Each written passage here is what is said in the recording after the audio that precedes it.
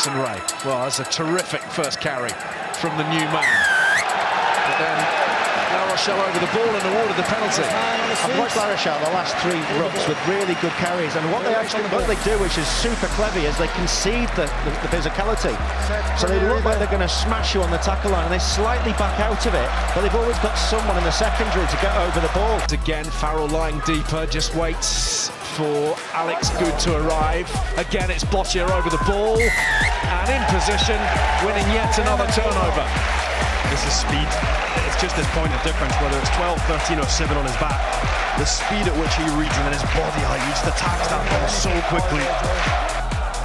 Tompkins again, nice hands from Lazowski to Maitland, and again that swarming yellow-shirted defence coming up trumps, and once again Levani Bottier leading the charge. I think that's his 3rd turnover.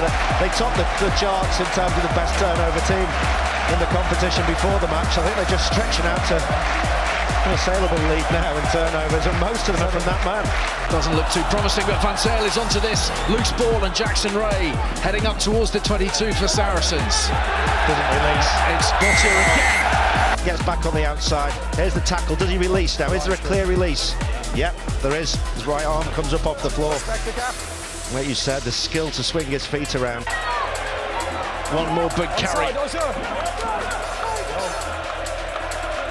Tompkins in there trying to assist with the cleanliness of possession. And this extra metre, always the most difficult. Tompkins is caught by Johan Tonga, and he's been caught on his feet, has he? This may well be a maul, and that is therefore La Rochelle possession. A brilliant defence from La Rochelle, just making it messy as anything. Maui taking on that Makavunapola roll, the ball stolen. Here's Thompson Stringer. 10 seconds earlier, the turnover, absolutely perfect by the replacement, Thompson Stringer. Saris need to convert, they need to do it quick. Up goes Itoje. Smuggled back to Ben Earl. Earl now, firing onwards and crashing over, but held up in the eyes of Andrew Brace.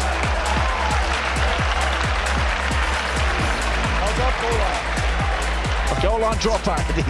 Teddy Thomas, not known for his defence, has put in arguably a match-winning tackle. In it goes. Off goes Earl again. Earl is close. Earl is short. The ball is fed back. Van Zijl is getting sucked in to that rock. Itoje clambers onwards towards the try line, and he's held up. Again, Saracens denied. Unbelievable defence, Ali.